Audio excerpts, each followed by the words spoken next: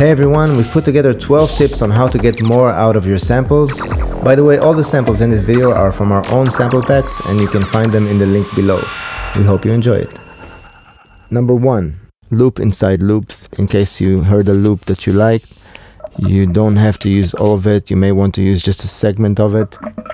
So just search your way around the loop and find your own little bits and pieces. Tip number 2, although most of the sounds here were recorded in 130 BPM, don't limit yourself to that. Almost every DAW allows you to shift the BPMs and change the key, and you can really come up with interesting sounds if you experiment with the different algorithms. Create your own loops. Pick a couple of loops that you like.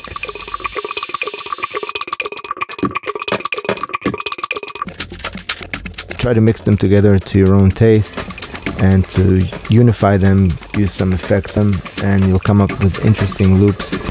If you made a loop you like, you can also record it into a new audio file, and then you've got even more possibilities. Tip number 4, use interesting effects. Once you have your loop, you can spice it up with different effects. That's always going to give it more life.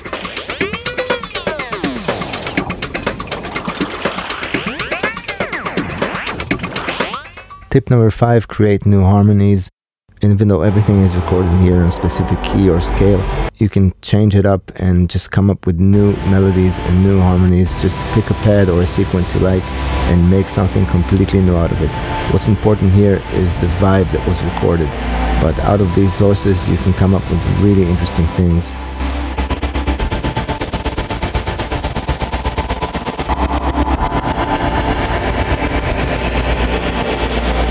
Tip number 6, layer sounds together. You can totally create depth if you pick, for example, a few pads and just mix between them in your own special way. You can come up with new sounds, and you can play with the key of each one to create totally new harmonies.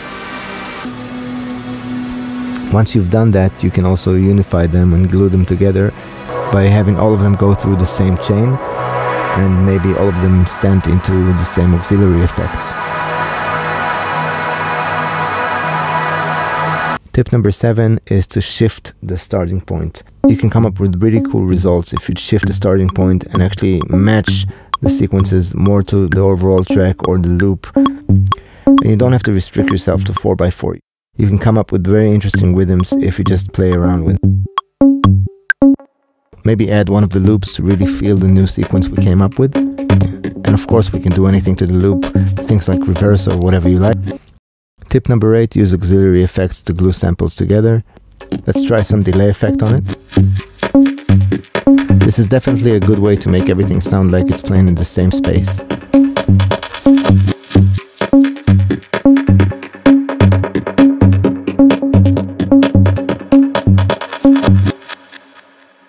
Tip number 9, dry samples equals possibilities. The reason we've chosen to have most of our samples dry is because dry samples are really easy to fit in the mix. Of course, they're less impressive when you hear them at first, but you have to use your imagination. You can come up with any chain you want. It doesn't have to be just a delay or reverb. You can even use a different channel of that. For example, let's multiply this channel, maybe shift it up an octave or two, and have it play 100% reverb. And now with these two layers we created a totally new sound. Dry samples are definitely a great thing to use for you to create your own sound. Tip number 10, stretching. This goes for one-shots. You can make them much shorter or much longer. Just try it out and come up with new samples. Tip number 11, use samplers for randomness. This is also a tip for one-shots. Let's take, for example, a bunch of hi-hats and put them in a sampler. In this case, it's Ableton's drum rack. And now we can play a totally random pattern. Once we have a random pattern, we can add some human element to it. We can shift the starting point and we can change the drums a little bit. And also we can make it even more random by using MIDI effects like velocity or pitch. And then you can record it and select the part that you like best. And because this is made out of different samples, maybe try using some effects to make them sound like they're all part of the same thing. In this case, I've used a simple distortion. Tip number 12, create new sounds. In this case, let's select one of the laser samples and put it in a sampler. This time we're going to use the MIDI arpeggiator effect, and we're going to set it to a non-synced mode. And now we can make a totally new sound out of that.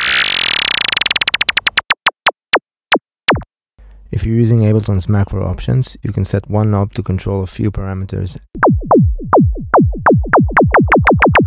Now that we've made this new sound, we can use something like sidechain to fit it into the mix. Just because you're using samples that were pre-made does not mean that you can't use them in your own personal ways. If you like the sounds, make sure to head over to our website in the link below. And of course, if there's any specific technique you'd like to see, let us know in the comment section. See you next time.